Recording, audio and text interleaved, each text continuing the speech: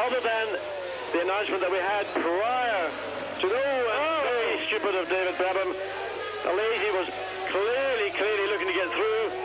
David did not give him room. Alesi locked the brakes, contact was made, and that looks like third place now has been given on a plate to Mika Häkkinen.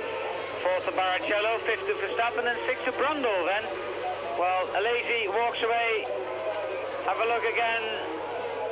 Alesi came from a long way behind, and I think Brabham never expected him to try and go underneath him. He probably never even knew he was about to execute that particular maneuver.